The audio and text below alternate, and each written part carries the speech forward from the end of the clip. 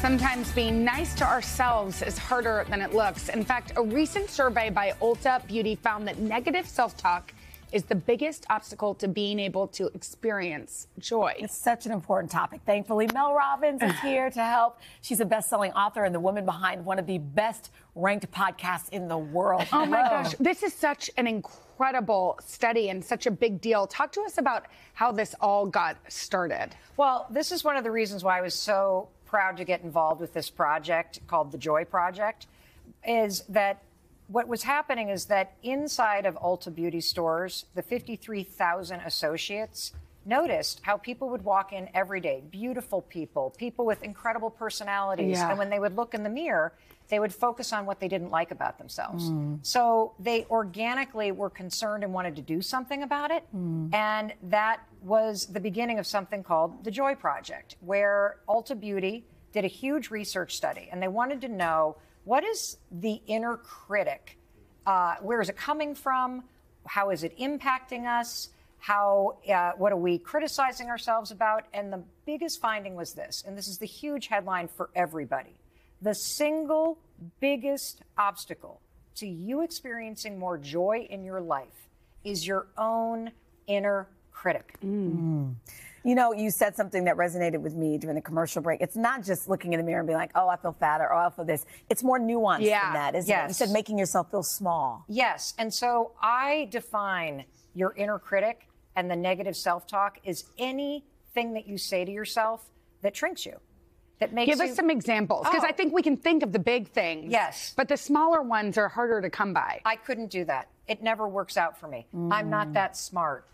She's going to be successful. I never will be. I'm too old for that. I can't say that. They're going to be disappointed in me. It's never enough. I mean, it's as simple as like not raising our hand to speak up for ourselves, right? Exactly. Not raising your hand, not going for the promotion, not taking the painting class, not asking a roommate to pick up their things or not borrow your clothes, not applying for graduate school. Oh my telling gosh. yourself you don't have time, telling yourself you're too late. Yeah. We were just talking about this morning. Yes, we really were. And I think, so I think now that we know what it is, we've identified it. How can we recognize when we're doing it? You know, because sometimes we don't. Actually, this is what they found in this huge study with the Joy Project. 66% of the time, we're not even aware that we're doing it. Totally. That's how much it's become almost like a playlist in our mind. And here's what I want to tell you. So there's really good news here, okay? When you understand that, first of all, you deserve joy. Right. Right? You deserve joy in your life. I don't care what you've done, where you're at, you deserve to experience joy. That's number one. Number two, you were not born with this negative self-talk. Right. Right? If you think about the 6 kids, right, between the two of you, when they were babies on the ground, they didn't fall down and go, oh, that's it. I'm never getting up again. My life is over. I'm stupid. I can't do it. Like, and here's why I say this. You're not wired for this. For this. You are wired for possibility. You're wired for joy. That is your natural default. When you were a baby, when your kids were babies, they'd crawl across the floor and they'd put their hands on them. Claire would kiss herself in the mirror. Yes. Right? They kiss themselves. They look at themselves. Yes. This is the good news. This is your default. This is your natural intelligence. That's why you miss feeling joyful. So how do you put it into it? I'll tell you. First, tell us. You have a whole little thing. So first, you have to identify that you're doing it. And you see that with your kids. And just like the associates were seeing it with the guests that were coming in, right? You can see it in a friend when they're criticizing yourself. You have to identify it in yourself. And so it's almost like it's a feeling. Am I holding myself back? Am I coming up with an excuse? Am I speaking to myself the way that a friend would speak to myself? So you got to identify it. Second, you got to interrupt it.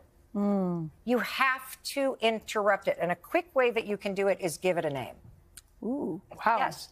Well, just think of a name that you could call that nasty, negative part of yourself. And that girl she's creeping up. Gina for me. Gina. Yeah, so when Gina appears, what do I say to Gina? Shut up, Gina. Shut up, Gina. You're not going to the painting class, I am. Wow. Shut up, Gina. I bet when you thought about starting your book club, that inner critic was there. Oh, yeah. And the thing is... Imposter syndrome, right? Well, that is part of it. Part of They're it. friends. When you feel small, when you feel yourself shrinking, when you feel yourself pulling back or saying, I couldn't do that, all the excuses that you come up with, they may be legitimate obstacles. Yeah. But you got a brain and you can solve problems. Yeah. And when you tell Gina, shut up. Yeah. We're starting this book club. Yeah. You now aim your thinking at what you want instead of spending your time listening to Gina tell you what you can't do. Yeah. All the Ginas out there, we love you. I know, no, it's nothing against you. I love that show. No, but that's real. Do we have time just to really? Yes, we do. Hold on. Okay, wait. So you interrupted. Okay, keep going. And then the third step is you have to tell yourself something inspiring. But here's the catch. It's got to be believable. What do you mean? So shrink it. Like, give an example. Maybe the book club won't work, but I'm going to try. Yeah. Because I want to do it. Maybe I won't get into graduate school, but I'll be proud of myself if I try. Or how about this one? I deserve to feel good today. So if you say to yourself, gosh, I don't look that great. You say to yourself, stop. Gina, stop. I deserve to feel good today. That's right. Simple. I deserve to feel good today. Wait, now, I know. How can we model this for our kids? You have to model it for your children. And let me tell you why. Because by the age of 5, you can predict whether or not a girl in particular is going to have a negative self-image based on how mom talks about herself. So you have to model this by interrupting your own inner critic and inserting something inspiring. And here's another piece of advice that was part of the training that we did with Ulta Beauty. Always compliment not the external, but the internal. Use words like amplify. Talk about your personality, your energy, your commitment, how good of a friend you are, what a hard worker you are, the fact that you have such bright eyes and the energy is coming through them. So not only say that about yourself, but say it to your kids, as opposed to saying, look how cute you are. No, I love how passionate you are about this. Yes. Because that's something you can control. You can't control what you might look like on any given day, right? Because we've all had those days. But you can always control the energy or the passion or the work ethic or the loyalty. Creativity. Yeah. And so when we amplify that in ourselves, we now can pass joy forward to somebody else. And it's easier to do with somebody else. Yeah, but it totally is. But I want everybody to take on a joy project. I want you to interrupt the inner critic. I want you to name it. I want you to start to tell yourself something inspiring, and I want you to remember something really important. You're wired for this. Joy is your natural default, and you deserve it. You get one life, and I don't want you to spend it telling yourself some negative garbage. And if you are hearing these words, it means you are breathing. It means you have time to experience joy. It means you have time to start doing the things that you need to do to make your life a little bit better, and that's what you deserve from yourself. Oh, period. I know. I feel like we love you so much. We would have you for the whole show. This is so incredible, y'all. If y'all want more Mel, and who does not, listen to the Mel Robbins podcast on Apple. It is incredible. It'll make you feel better wherever you get your podcasts. She just took me to church. She sure did. Thank you, Mel.